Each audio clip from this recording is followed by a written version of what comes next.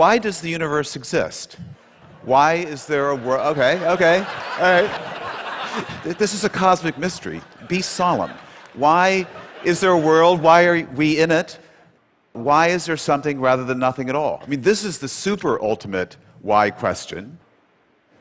So I'm going to talk about the mystery of existence, the puzzle of existence, where we are now in addressing it, and why you should care. And I hope you do care. The philosopher Arthur Schopenhauer said that those who don't wonder about the contingency of their existence, of the contingency of the world's existence, are mentally deficient. All right, that's a little harsh, but still. Yeah, so this has been called the most sublime and awesome mystery, the deepest and most far-reaching question man can pose. It's obsessed great thinkers. Ludwig Wittgenstein, perhaps the greatest philosopher of the 20th century, was astonished that there should be a world at all. He wrote in his Tractatus, Proposition 4.66, it is not how things are in the world that is the mystical, it's that the world exists. And if you don't like taking your epigrams from a philosopher, try a scientist. John Archibald Wheeler, one of the great physicists of the 20th century, the teacher of Richard Feynman, the coiner of the term black hole, he said, I want to know, how come the quantum? How come the universe? How come existence? And my friend Martin Amis, by the way, I'll be doing a lot of name dropping in this talk, so to get used to it. My dear friend Martin Amis once said that we're about 5 Einsteins away from answering the mystery of where the universe came from. And I no doubt there are 5 Einsteins in the audience tonight. Any Einsteins? Show of hands? No Einsteins. Okay. So this question, why is there something rather than nothing? This sublime question was posed rather late in intellectual history. It was towards the end of the 17th century, the philosopher Leibniz, who asked it. Very smart guy, Leibniz, was invented the calculus independently of Isaac Newton at about the same time. But for Leibniz, who asked, why is there something rather than nothing, this was not a great mystery. You know, he either was or pretended to be an Orthodox Christian in his metaphysical outlook. And he said, it's obvious why the world exists, because God created it. And God created it indeed out of nothing at all. That's how powerful God is. He doesn't need any pre-existing materials to fashion a world out of. He can make it out of sheer nothingness, creation ex nihilo. And by the way, this is what most Americans today believe. There's no mystery of existence for them. God made it. Okay, so let's put this in an equation. I don't have any slides, so I'm going to mime my visuals, so use your imaginations. So it's God plus nothing equals the world, okay? Now, that's the equation. And so maybe you don't believe in God. Maybe you're a scientific atheist or an unscientific atheist, and you don't believe in God, and you're not happy with it. By the way, even if we have this equation, God plus nothing equals the world, there's already a problem. Why does God exist? You know, God doesn't exist by logic alone unless you believe the ontological argument, and I hope you don't, because it's not a good argument. So, you know, it's conceivable if God were to exist, he might wonder, you know, I'm eternal, I'm all-powerful, but where did I come from? Whence then am I? God speaks in a more formal English, and so one theory is that God was so bored with pondering the puzzle of his own existence that he created the world, you know, just to distract himself. But anyway, so let's forget about God. So take God out of the equation, we have blank plus nothing equals the world. Now, if you're a Buddhist, you might want to stop right there, because essentially what you've got is nothing equals the world, and by symmetry of identity, that means the world equals nothing. Okay, and to a Buddhist, the world is just a whole lot of nothing. It's a big cosmic vacuity. And, we think there's a lot of something out there, but that's because we're enslaved by our desires. If we let our desires kind of melt away, we'll see the world for what it truly is, a vacuity, nothingness, and we'll slip into this happy state of nirvana, which has been defined as having just enough life to enjoy being dead. Okay, so that's it. That's the Buddhist thing. Okay, but I'm not. I'm a Westerner, and I'm still concerned with the puzzle of existence. So I've got, say, blank plus. This is going to get serious in a minute. So blank plus nothing equals the world. What are we going to put in that blank? Well, how about science? I mean, science is our best guide to the nature of reality. And the most fundamental science is physics. That tells us what naked reality really is. That reveals what I call tau photu, the true and ultimate furniture of the universe. So maybe physics can fill this blank. And indeed, since about the late 1960s, around 1970, physicists have purported to give a purely scientific explanation of how a universe like ours could have popped into existence out of sheer nothingness, a quantum fluctuation out of the void.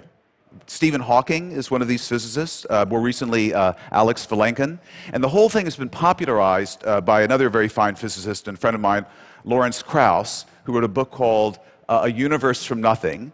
And Lawrence thinks that he's a militant atheist, by the way, so he's gotten God out of the picture. The laws of quantum field theory, the state-of-the-art physics, can show how out of sheer nothingness, no space, no time, no matter, nothing, a little nugget of false vacuum can fluctuate into existence, and then by the miracle of inflation, blow up into this huge and variegated cosmos we see around us. Okay, this is a really, it's an ingenious scenario. It's very speculative. It's fascinating, but I've got a big problem with it. And the problem is this. It's a pseudo-religious point of view. Now, Lawrence thinks he's an atheist, but he's still enthralled to a religious worldview. He sees physical laws as being like divine commands. You know, the laws of quantum field theory for him are like fiat lux, let there be light. The laws have some sort of ontological power or clout that they can inform the abyss that it's pregnant with being. They can call a world into existence out of nothing. But that's a very primitive view of what a physical law is, right? We know that physical laws are actually generalized descriptions of patterns and regularities in the world. They don't exist outside the world. They don't have any ontic cloud of their own. They can't call a world into existence out of nothingness. That's a very primitive view of what a scientific law is. And if you don't believe me on this, you listen to Stephen Hawking, who himself put forward a model of the cosmos that was self-contained, didn't require any outside cause, any creator. And after proposing this, Hawking admitted that he was still puzzled. I mean, he said, this model is just equations. What breathes fire into the equations and creates a world for them to describe? He was puzzled by this. So equations themselves can't do the magic, can't resolve the puzzle of existence. And besides, even if the laws could do that, why this set of laws? Why quantum field theory that describes a universe with a certain number of forces and particles and so forth? Why not a completely different set of laws? There are many, many mathematically consistent sets of laws. Why not no laws at all? Why not sheer nothingness? So this is a problem, believe it or not, that reflective physicists really think a lot about. And at this point, they tend to go metaphysical. Say, well, maybe the set of laws that describe our universe, it's just one set of laws, and it describes one part of reality, but maybe every consistent set of laws describes another part of reality. And in fact, all possible physical worlds really exist. They're all out there. We just see a little tiny part of reality that's described by the laws of quantum field theory, but there are many, many other worlds, parts of reality that are described by vastly different theories that are different from ours in ways we can't imagine, that are, inconceivably exotic. Steven Weinberg, the father of the standard model of particle physics, has actually flirted with this idea himself, that all possible realities actually exist. Also, a younger physicist, Max Tegmark, who believes that all mathematical structures exist, and mathematical existence is the same thing as physical existence, so we have this vastly rich multiverse that encompasses every logical possibility. Now, in taking this metaphysical way out, these physicists and also philosophers are actually reaching back to a very old idea that goes back to Plato. It's the principle of plenitude or fecundity, or the great chain of being, that reality is actually as full as possible. It's as far removed from nothingness as it could possibly be. So we have these two extremes now. We have sheer nothingness on one side, and we have this vision of a reality that encompasses every conceivable world at the other extreme, the fullest possible reality, nothingness, the simplest possible reality. Now, what's in between these two extremes?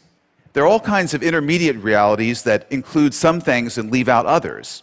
So one of these intermediate realities is, say, the most elegant, the most mathematically elegant reality that leaves out the inelegant bits, the ugly asymmetries and so forth. Now, there's some physicists who will tell you that we're actually living in the most elegant reality. I think that Brian Greene is in the audience, and he has written a book called The Elegant Universe. He claims that the universe we live in mathematically is very elegant. Don't believe him. It's an ugly, no, it's a pious hope. I wish it were true, but I think the other day he admitted to me it's really an ugly universe. It's stupidly constructed. It's got way too many arbitrary coupling constants and mass ratios and superfluous families of elementary particles. And what the hell is dark energy? It's a stick and bubble gum contraption. It's not an elegant universe. And then there's the best of all possible worlds in an ethical sense. Now you should get settled now, because a world in which sentient beings don't suffer needlessly, in which there aren't things like childhood cancer or the Holocaust. This is an ethical conception. And anyway, so between nothingness and the fullest possible reality, various special realities. Nothingness is special, it's the simplest. Then there's the most elegant possible reality, that's special. The fullest possible reality, that's special. But what are we leaving out here? There's also just the crummy, generic realities that aren't special in any way, that are sort of random. They're infinitely removed from nothingness, but they fall infinitely short of complete fullness. They're a mixture of chaos and order, of mathematical elegance and ugliness. So I would describe these realities as an infinite, mediocre, incomplete mess, a generic reality, a kind of cosmic junk shot. And these realities, is there a deity in any of these realities? Maybe, but the deity isn't perfect like the Judeo-Christian deity. The deity isn't all good and all powerful. It might be instead 100% malevolent, but only 80% effective, which pretty much describes the world we see around us, I think. So I would like to propose that the resolution to the mystery of existence is that the reality we exist in is one of these generic realities. Now, reality has to turn out some way. It can either turn out to be nothing or everything or something in between. So if it has some special feature, like being really elegant or really full or really simple, like nothingness, that would require an explanation. But if it's just one of these random generic realities, there's no further explanation for it. And indeed, I would say that's the reality we live in. That's what science is telling us. That's what, at the beginning of the week, we got the exciting information that the theory of inflation, which predicts a big, infinite, kind of messy, arbitrary, pointless reality. It's like a big, frothing champagne coming out of a bottle endlessly, a vast universe, mostly a wasteland with little pockets of charm and order and peace. This has been confirmed, this inflationary scenario, by the observations made by radio telescopes in Antarctica that looked at the signature of the gravitational waves from just before the Big Bang. I'm sure you all know about this. So anyway, I think there's some evidence that this really is the reality that we're stuck with. Now, why should you care? Well, the question, why does the world exist? That's the cosmic question. It sort of rhymes with a more intimate question. Why do I exist? Why do you exist? Our existence is really, it would seem to be amazingly improbable, because there's an enormous number of genetically possible humans. If you can compute it by looking at the number of genes and the number of alleles and so forth, and it's a back-of-the-envelope calculation will tell you there are about 10 to the 10,000th possible humans genetically. That's between a Google and a Googleplex. So, and the number of actual humans that have existed is an infinite, 100 billion, maybe 50 billion, an infinitesimal fraction. So all of us, we've won this amazing cosmic lottery. We're here.